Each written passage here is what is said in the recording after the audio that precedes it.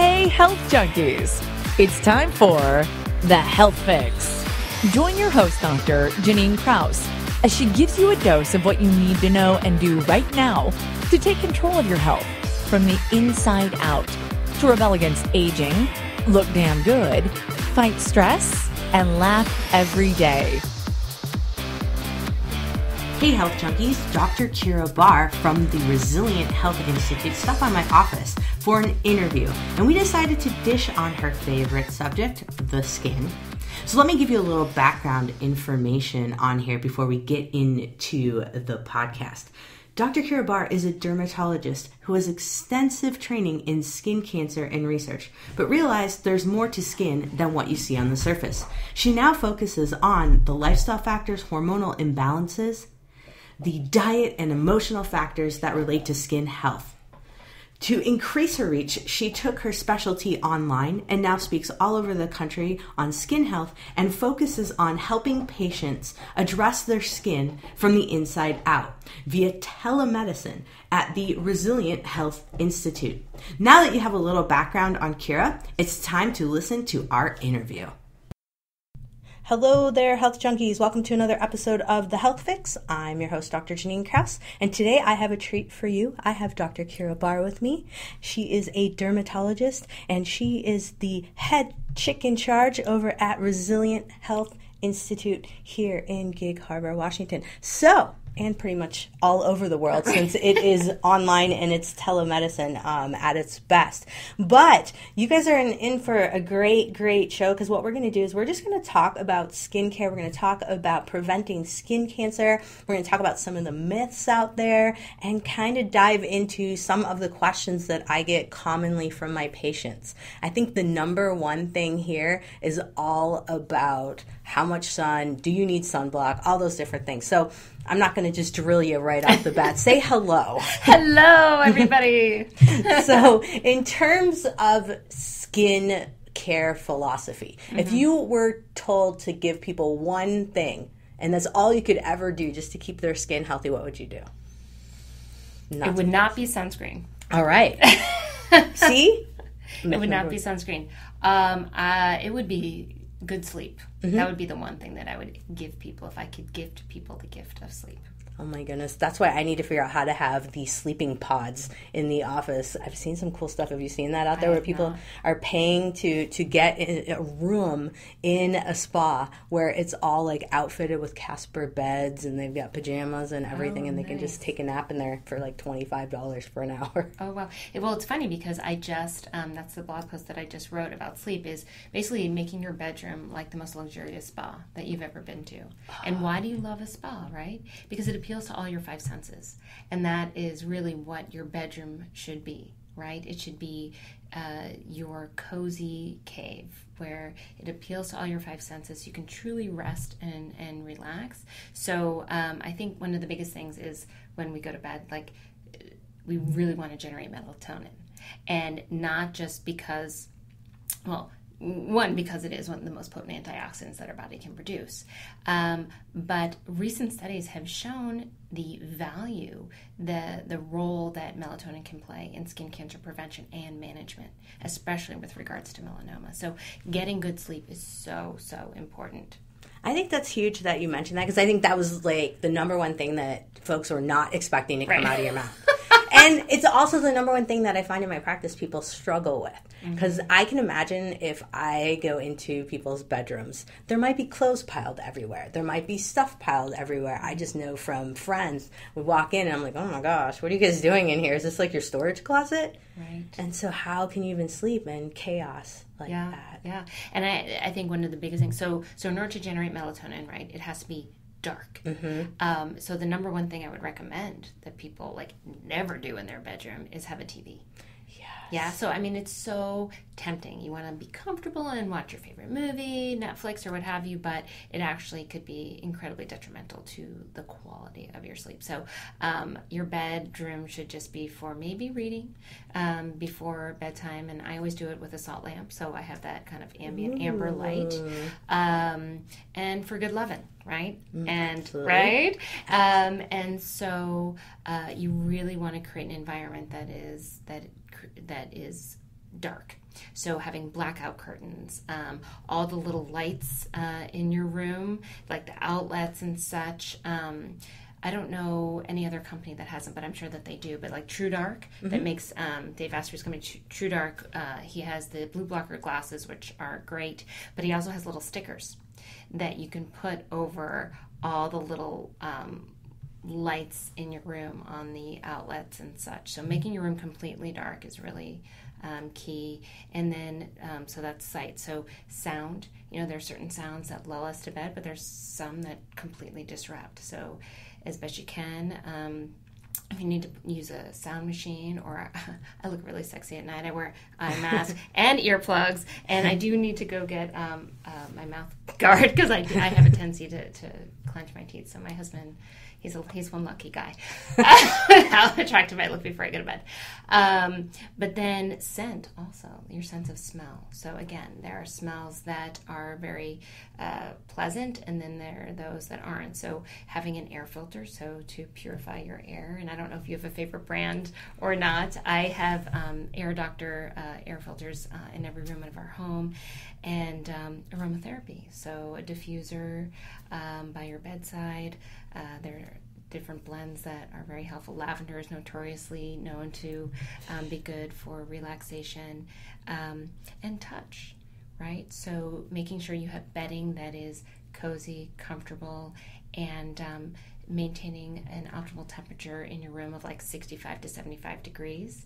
Here in the Pacific Northwest, we are having some amazing nights. You can open up your window, but if you don't live where we live, you could use a fan, or one of my favorite things is the chili pad. Have you heard of the chili pad? Yeah. So this is this great device, and I have no interest in them at all. I'm just a huge fan.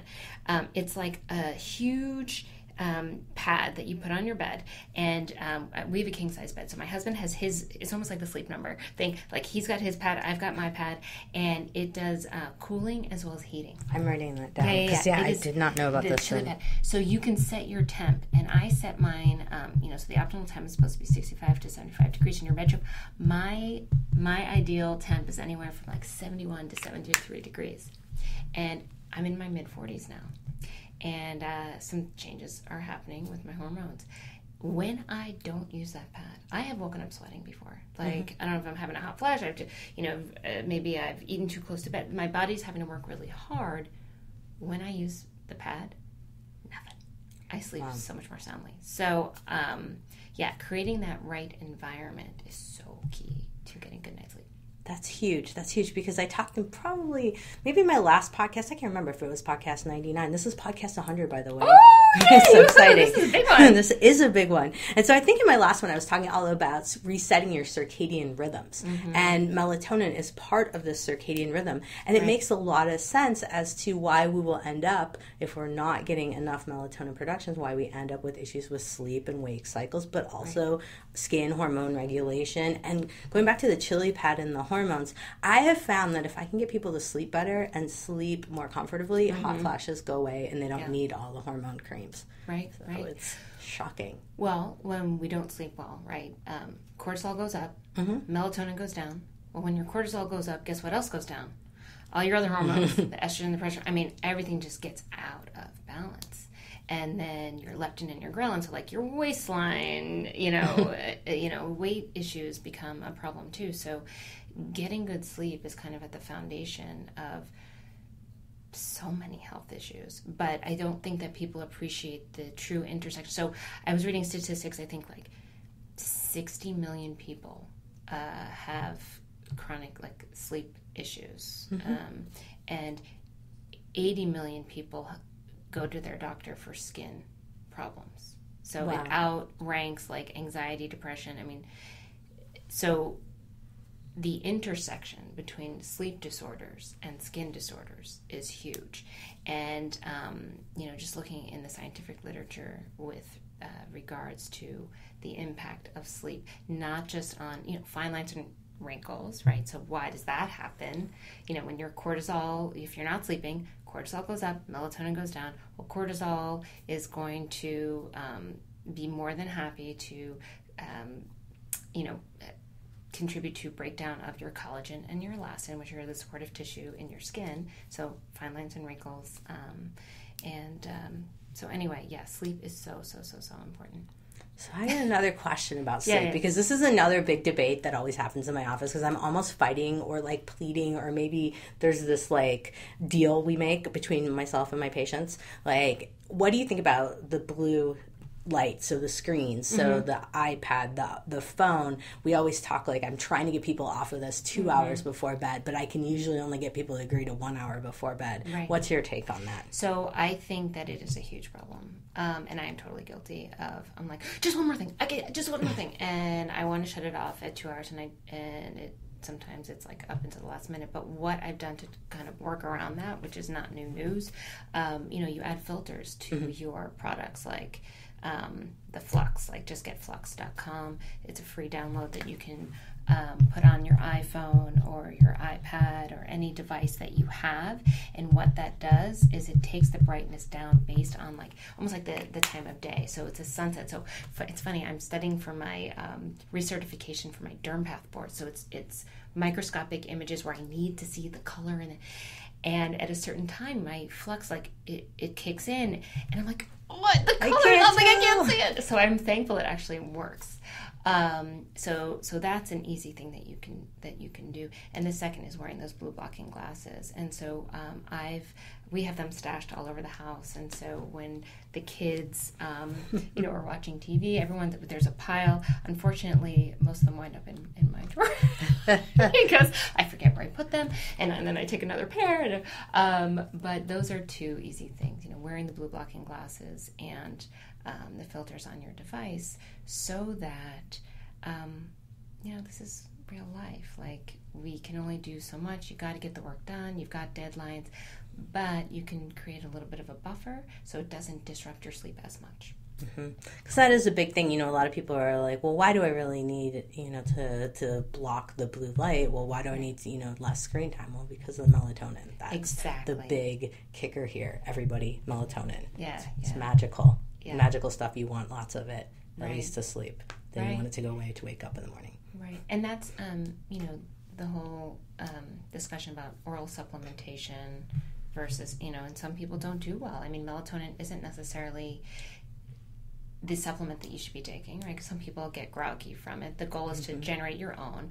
As we get older, certainly the pineal gland, which is the gland that produces melatonin, production does diminish as we age. And so the supplement that most of us should be taking is magnesium before bed, about an hour before bed. And there's some really interesting studies, I think, especially for women, taking an hour before bed, that women fell asleep faster, stayed asleep longer.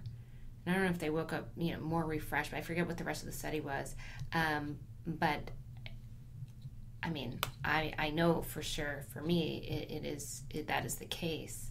That combined, if you combine magnesium with L-theanine, right? So there are different formulations of magnesium, but magnesium with L-theanine, which really contributes relaxation. I mean, talk about a nice way to wind down for sleep. And so, these things aren't expensive, right? No. These things aren't complicated.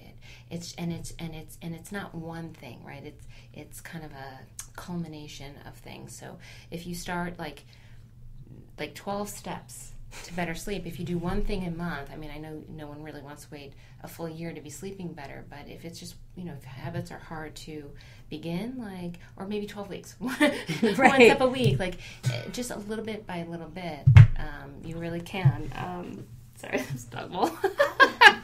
We're in my office. The dog bowls are everywhere. I mean, it really can make a huge impact. Oh, yeah. No, I think you made a really good point there. A couple of different things. One, habits, because really this is about habits. I feel like my job is really to teach people new habits. I don't even consider myself a doctor. Some days I'm like master of teaching you habits, and trying to get new things going one step at a time. The magnesium, a lot of people ask me, what's the best magnesium? What do you find as the best one in your research with I know I'm always questioning this, but the glycinate for sleep versus is it? I'm going to chelate, like citrate or chelate. Chelate for more of like the muscle discomfort and cramping, things like that. So I go with the glycinate formulation for nighttime. I do too. I like glycinate. I kind of go magnesium glycinate good and magnesium citrate C for crap because it makes you poop. So I like try to do these letters. Which is very important too. Which, in the scheme of things for skin, where would we put pooping on that scale? Like, if sleep's number one, where does pooping fall into that department? Where would we throw that? Well, in terms of, pooping is showing that your body's functioning and kind of clearing out, detoxing, all that good stuff. So I would put it up there. It means that your system is functioning. Like, okay, gut health, right? Gut health is so important to skin health. The brain gut skin connection is significant. So I would say pooping has to be right up there with sleep. Yep, and I would 100% agree on that. If folks aren't pooping and they've got acne or we've got, psoriasis, really congested pores, psoriasis, eczema, all of that stuff, for sure. I'm going to be definitely working on that. And then, of course, hydration. Mm-hmm. What do you think, pooping first or hydration? Just for the sake of debate. Can you really have one without the other? Because if you're not hydrating, you're going to have, you're going to have those little nuggets. You're going to have ones. Like, you're not going to be pooping very well. So you need to hydrate in order to poop. Yes. So one goes hand in hand with the other. So you got to have the water so you don't get the rabbit pellets. Mm-hmm. Very important stuff here. Right. You guys are learning earth-shattering information here. So tell me this, because we go debates all the time in my office, but we also talked about it just the other day. I was at a skin conference, and we were talking about how folks in Seattle and Minnesota, like higher rates of melanoma, because I think a lot of people have this idea that if the sun isn't out, you don't need sunscreen. Mm-hmm. Let's debate on that a little bit. Yeah. So what's your thought? My thought is the sun is always out. Mm-hmm. And it is true that depending on your latitude and longitude and time of year, the ultraviolet B rays, they will fluctuate. The intensity will fluctuate. And those are the rays that cause the burn.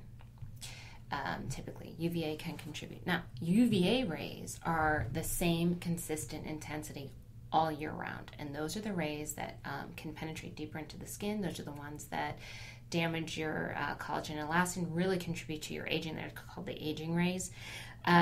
Together, UVA and UVB both contribute to skin cancer. So the sun is out all the time, 365. Yes, the UVB rays may fluctuate in intensity, but they're still there. They're still causing damage. So you got to protect yourself all year round. So what is your opinion then, if we need to protect ourselves all year round? Where do you stand on the physical versus chemical sunscreens? Physical only. There you go. No, that being said, no, this is, I'm a little bit biased.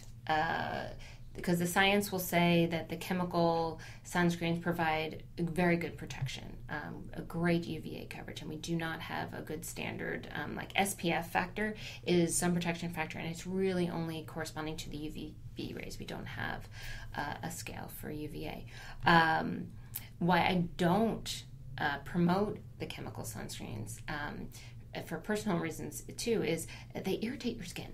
Mm-hmm. And like the avobenzones, the Parcel 1789s, they are one of the biggest culprits of allergic contact dermatitis. So when people say I'm allergic to sunscreen, yeah, they might be, because it could be the active ingredient in the sunscreen. It also could be some preservatives or fragrances. But the chemical sunscreens are notorious for causing skin irritation. And when the way that they work is that they're absorbed into the skin, and it creates a chemical reaction, essentially. So if you've ever put sunscreen on and your skin feels a little bit warm or a little burning, that's that chemical reaction taking place, and that is also why you're encouraged to wear your sunscreen. Put it on 20 minutes before you go out in the sun, so it has time to kind of activate, so to speak. Your physical blockers, like your zinc oxide and titanium dioxide, well, they basically form just create a coating on the surface. So essentially the light kind of bounces off of it. And so very non-irritating. It's safe to use in your littles as well as adults.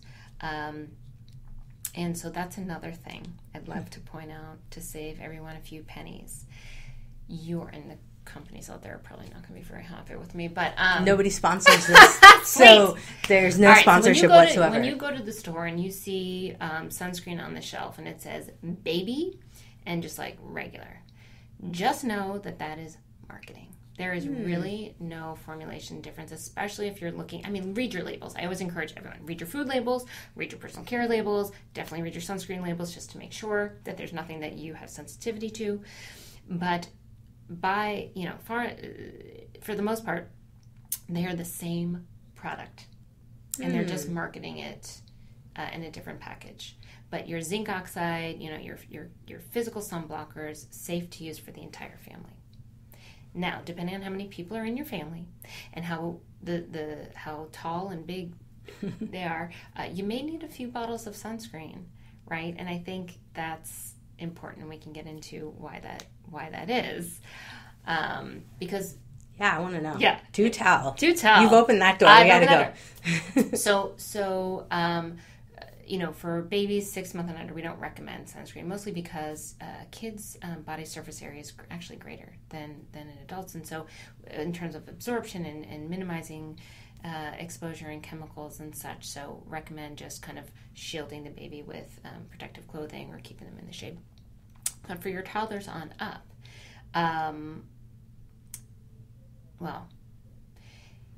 you want to just, we don't have the exact amount for like your kids, you just want to cover them, but for an adult, let's say, you need an ounce, a full ounce, or the equivalent of a shot glass. Wow. For your whole body, if you're wearing your little cute bathing suit outside. Most people, and so that means that's just for your body. For your face, it's like a half teaspoon. It's like a nickel size amount you need to put it on. And 25 to 50% of people do not apply that amount. So let's just say you and I and our significant others go to the beach, and it's a 4-ounce bottle of sunscreen that we've picked up at Target. And we're sharing it, and we each want to apply our serving. That tube of sunscreen, if we each use our ounce, that tube of sunscreen should go in the garbage. Wow. We're done with it. And if we're at that beach for 2 hours, we're going to need to reapply it. So guess what? We need to have a second bottle of sunscreen in our bag to reapply, and then that one should go in the garbage, because if we fully reapplied our ounces, we would have used up that second bottle. Wow. And most people have the same bottle in their purse or beach bag for hopefully not for years, but at least throughout the summer and maybe into the next season. So wow, yeah. So people are not using it enough, which is why, number one, sunscreen should be your last line of defense, not your first. Although I do believe it should absolutely be part of your sun protection armamentarium. And two, why I think it's bunk that people are saying that sunscreen is the cause of the increase in the skin cancer epidemic.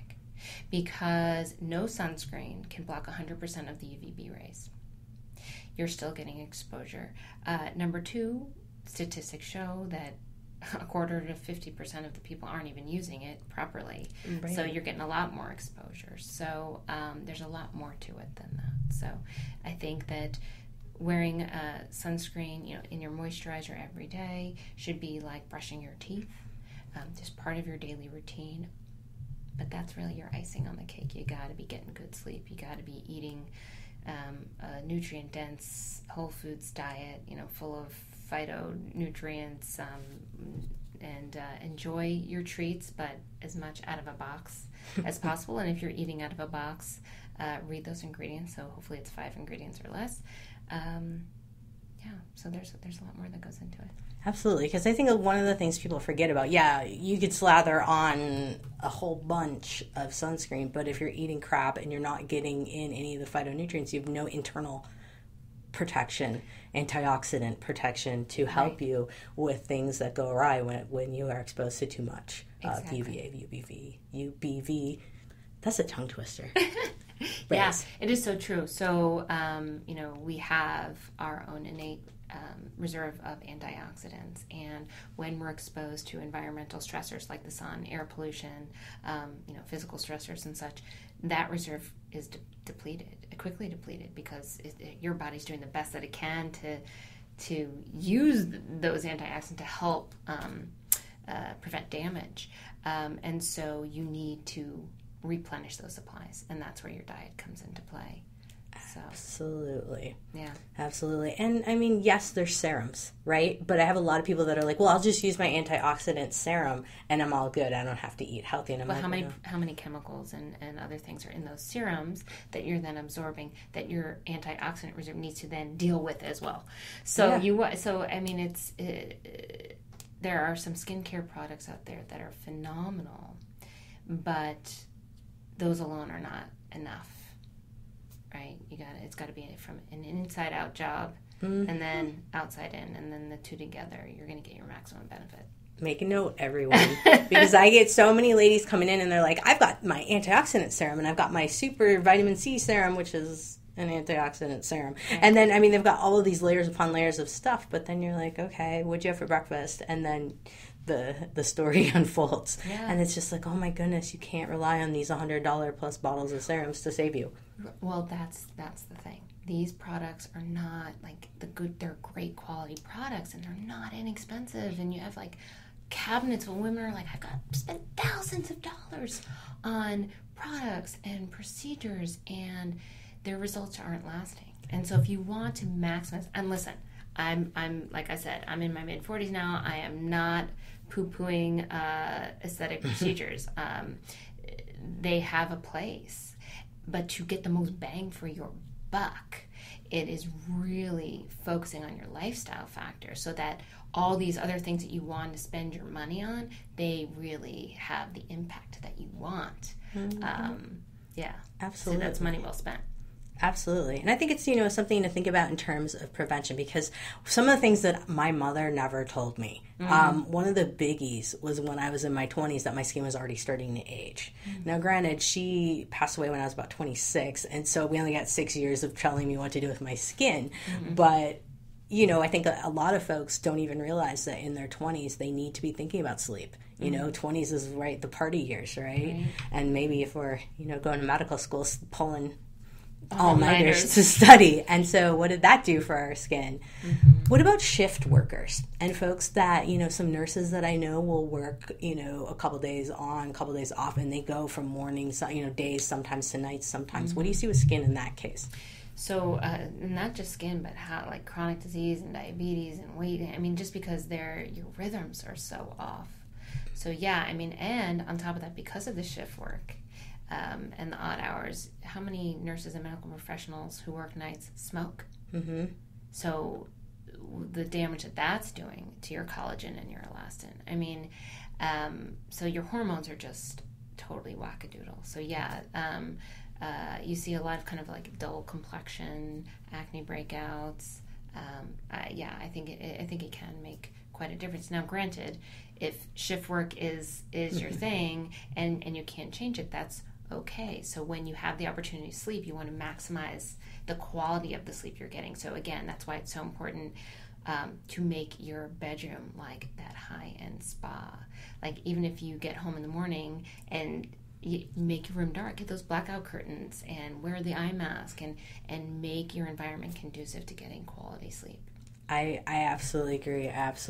And my other additive to that is always cleaning and organizing and minimizing what you have in your bedroom, because I have this thought that all of the subconscious of like the stuff that's sitting on your dresser and the stuff that's under your bed do affect what's going on in your mind when you try to sleep.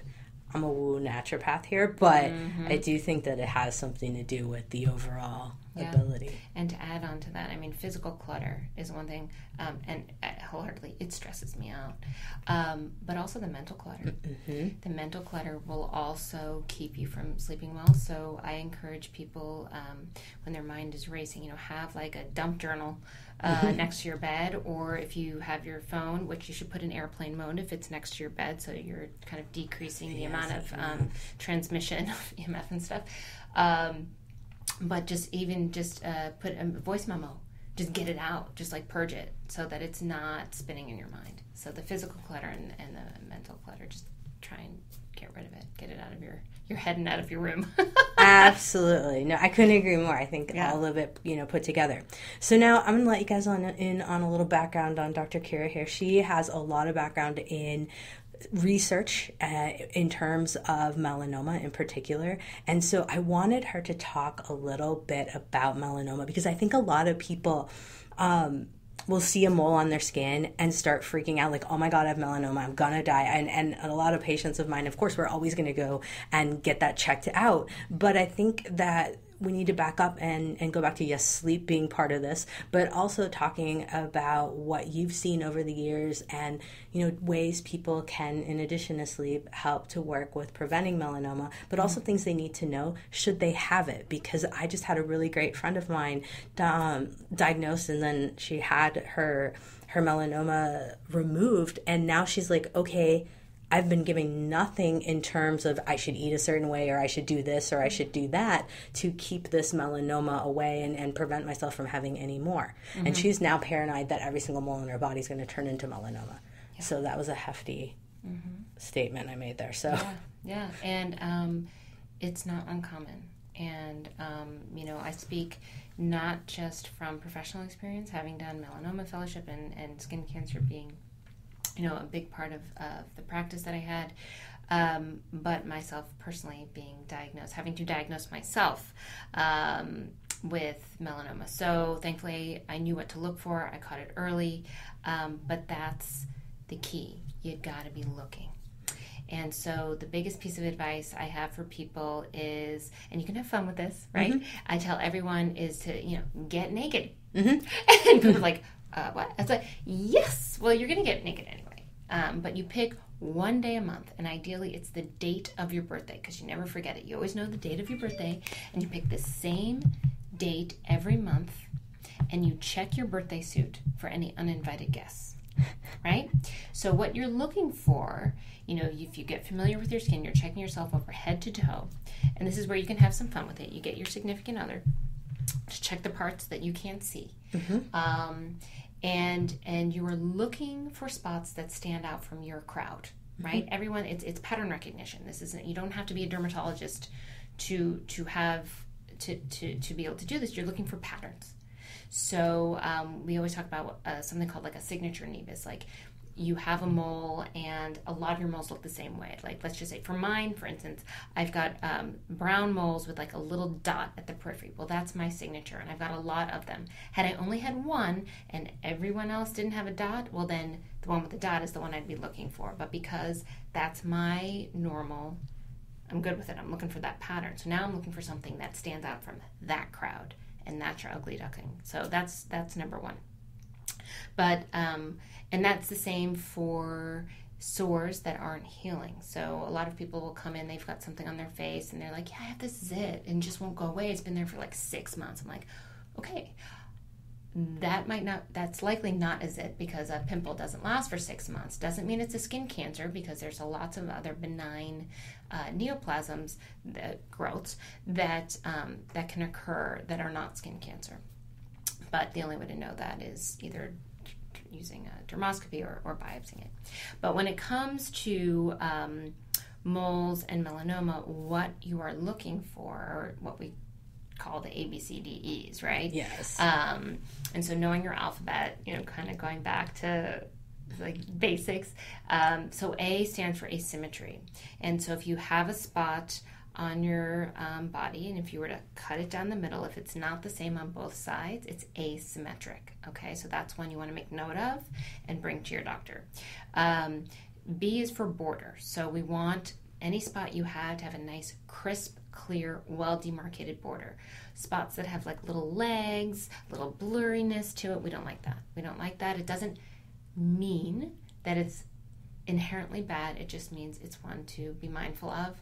Show that one to your doctor. C is for color. We like things that are uniform in color.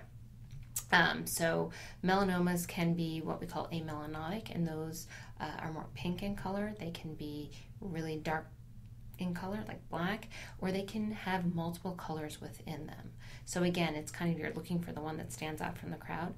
So any spot that you have that is a different color than all your other spots, or one that has variation in color in it, that's another one to show to your dermatologist. D is for diameter, and this is a really soft call. So we used to say it's something smaller than 5 millimeters or the size of a pencil eraser, but I can assure you I've seen melanomas that are pinpoint, like they're tiny. So very soft call. E is probably the most important, and that is for evolving, a spot that is changing over time, which is why it's so important that every single month you set that date with yourself and you check your birthday suit, because you want to see if something is changing. Changing means that changes are happening. DNA is, something's going on. Something's going on. And again, doesn't automatically mean it's a bad something, but it's something that should be checked. So yeah, your A, B, C, D, E's. So when you are looking, you want to look for things that are asymmetric, irregular in border, variation in color, in terms of size, just something that maybe is a lot bigger, just out of keeping with all your other spots. And E is something that is changing over time. Again, a sore that isn't healing. Itching. Itching is one that it's a soft call, but a spot that is persistently itchy. It's not a mosquito bite, but it's persistently itchy. Keep an eye on that one, because it's really interesting. I've had a bunch of patients with their melanoma just started itching. And so, there's a lot of growth. There's new blood vessels coming. There's receptors. And so just something to be mindful of. Yeah. Now, what about pain? Because most of my patients will come and be like, well, don't you think it would hurt? And I'm like, I don't think so. Not in terms of what I've learned. Mm-mm. So itching. Pain is not typically a complaint that most people have. Yeah. Good to know. Because, I was saying that going, well, I didn't learn it, so I need to check with the professional on that one. Right. But itching is definitely something I've seen over time, too. Mm-hmm. Like, someone's like, gosh, it just itches right here, and I can't seem to make it stop. And I'm like, oh, look at that mole you got there. We should get that looked at. Right.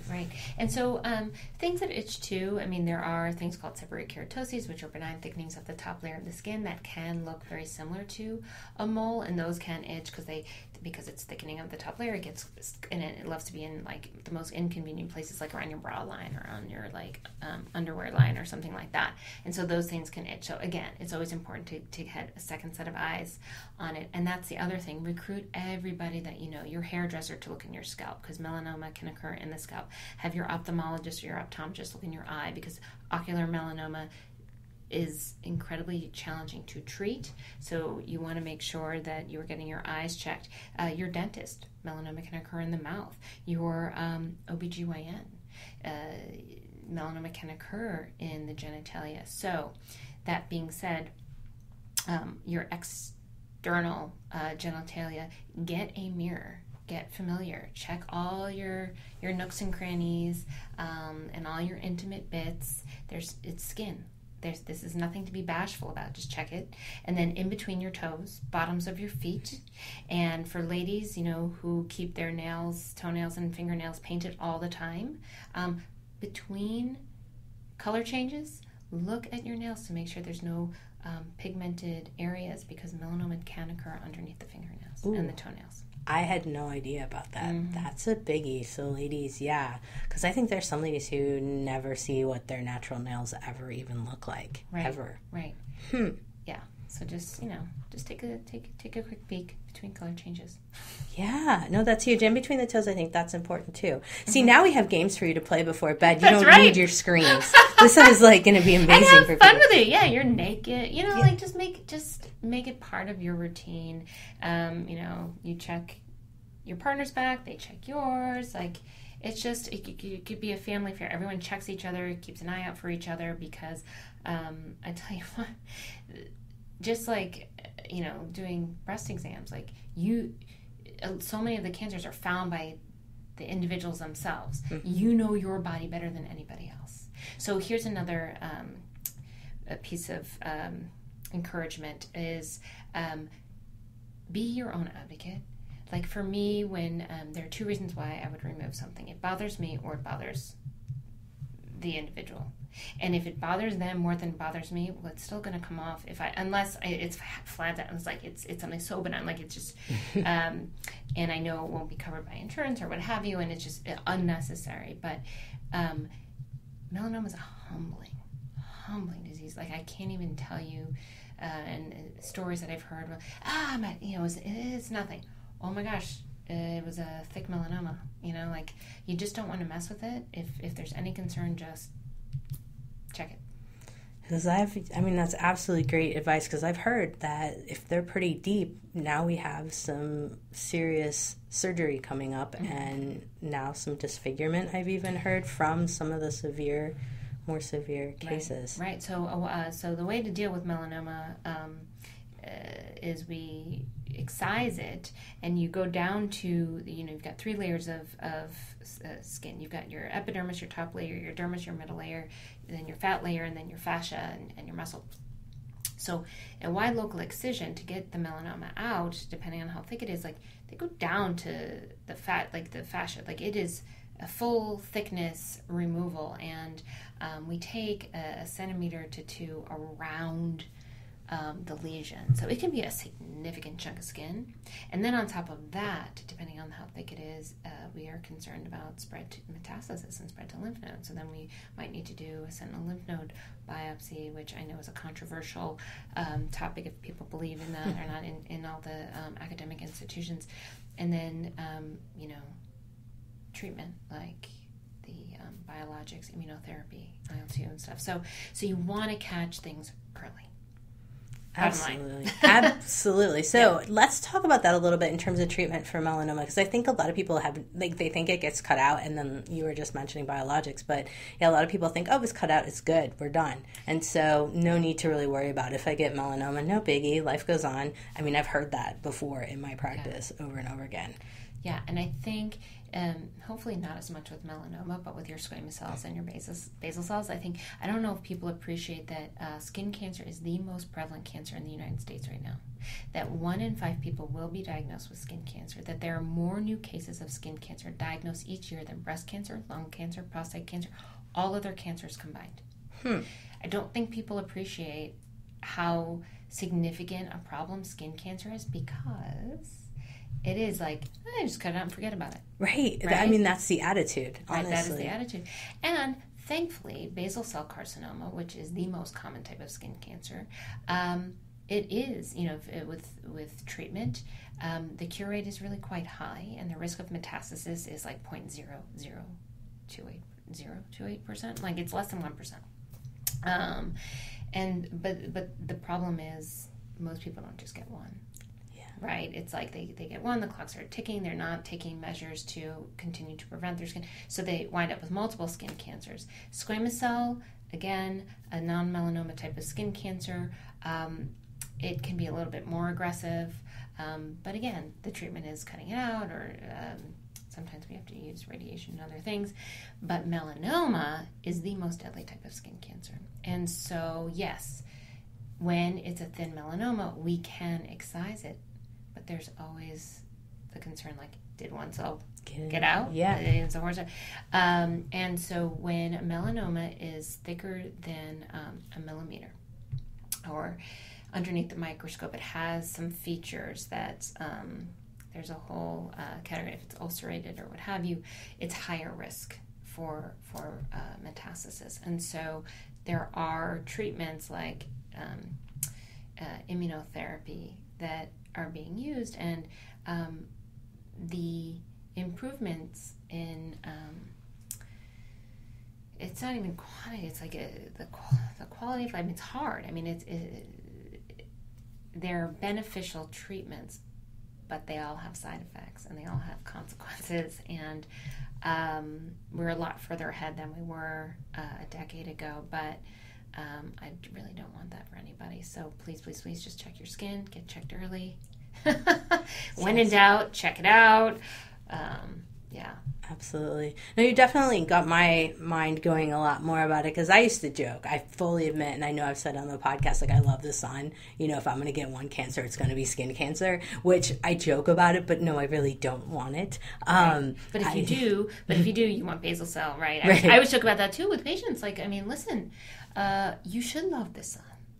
We need the sun. It is so vital. It is that feel-good vitamin that we need every single day. I mean, I shared the story with you. Like, when we moved here, like, we moved houses. Like, I literally, seasonal affective disorder is real. Like, the sun does not shine here. I needed to see, I needed to see brightness. I had to see the water, at least the cloud, like the cloud cover, like the light reflecting off the water. I mean, you need to get out, and you shouldn't be afraid of it. You just have to be mindful so you can get the benefit without the burn.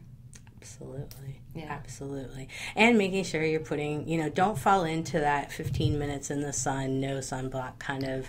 I keep hearing it over and over again that you can't get the benefit from the sun if you don't have your sunblock on. And I'm like, you know what? I think you get a benefit from the sun if your eyes see the sun and it hit, it's right now the sun, natural light's coming in the office and I'm like happy. It's great. If it gets cloudy, then there's definitely that feeling. And we need it for our circadian rhythms too. We absolutely do. Yeah. And I know we talked a little bit about that vitamin D research that's starting to come out. So we do not have the background on this yet, just full disclosure to everyone out there. But there is some research coming out saying that vitamin D might not be as beneficial as we once thought. Yeah. But sun is still good. Well, in terms of supplementation, so vitamin D, that the UVB, your skin, UVB rays hit your skin, biochemical transformation, throughout the body, and your kidneys, and your body produces active form of vitamin D.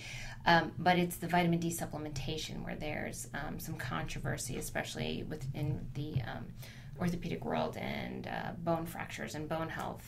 And so, we recommend vitamin D for boosting immunity and for other things. So it'll be interesting how the research plays out. But everyone, ideally, just being out in nature. There's so many benefits in addition to getting your vitamin D, but just being active, not sitting in front of your computer, kind of just playing a little bit. I think that's probably one of the greatest pieces of preventative medicine for any issue is getting outside and doing something for 5, 10, 15 minutes that you actually enjoy doing, just taking a breath and walking away from like the chaos that's like your day-to-day operations, That is your day. Yes, absolutely. And thanks for clarifying that it's the oral. But I think that for a lot of people, they're like, oh, I'll just take vitamin D. I don't need to be outside. I get that from a lot of people. I'm like, oh my gosh. So Dr. Keira said it, and you've heard me say it 1,000 times over and over again. You got to get outside. You got to get outside. You got to do it. Yeah. So we've talked about how you need to sleep. We've talked about how you need to get naked. We've talked about making sure that you poop and drink water. I mean, we've talked about all kinds of different things related to skincare here. But really, the most important thing that I am going to definitely take away from this is how many connections sleep has to your skin health, because I didn't really think about that prior to this. I thought a lot about hydration. I thought a lot about making sure your digestive system's on point, a lot about all those different things, but I didn't think 100% on that connection to sleep. And so I highly recommend that all of you out there spend some time focusing on what's going on in your bedroom, getting away from the screens a little bit, and really focus on each other too, because shoot, I mean, now we know that we can set a date. That's right. A hot date for at least maybe twice a month, because we both have different birthdays. That's and so true. Yeah, see, you got 2 hot dates right there with your significant other, where you can check out your skin and you're not on the screens, and then you can go right to bed and it'll be nice and cozy and fun. And I'm going to take all of the notes that Dr. Keira noted here, like the chili pad, flux.com, the blue blocking glasses, and I'm going to take all of that information and put it into my podcast notes at drjkrauseND.com for your future reference. I will also create a blog post, which is kind of my way of doing a transcript of this podcast as well. So check out that later on. And you can find everything at drjkrausend.com. So Dr. Keira, thank you so much for hanging out with me today. Oh, it's my pleasure. I look forward to geeking out with you at some time here soon so we can do another one of these. Sounds great. All right, everybody. Have a great day, whatever you're doing. If you're looking for a new approach to your skincare and overall health, you can find Dr. Barr online at chooseresilience.com. With her extensive background in skin cancer, I highly recommend anyone who has a history of skin cancer to reach out to her, as she's a wealth of knowledge. In fact, we chatted so much on this podcast, we ran out of time, and I need to have her back to talk about amazing skincare products for helping keep your skin healthy and preventing cancer at the same time. So stay tuned for our next podcast. Might be in a couple ones from now when I can get her back after she's out doing a lot of her speaking engagements, but I will have her back, so stay tuned for that. You've survived another episode of The Health Fix. Hey everybody, Dr. Jannine Krause here. If you liked what you heard today, then head over to drjkrausend.com to find my free resources and information to know when I post something new that's juicy that you might want to check out. Plus, head over to where you get your podcasts and subscribe, and write a review to help get the word out about me and help others at the same time to find me. It really does help, and I really appreciate all of your reviews.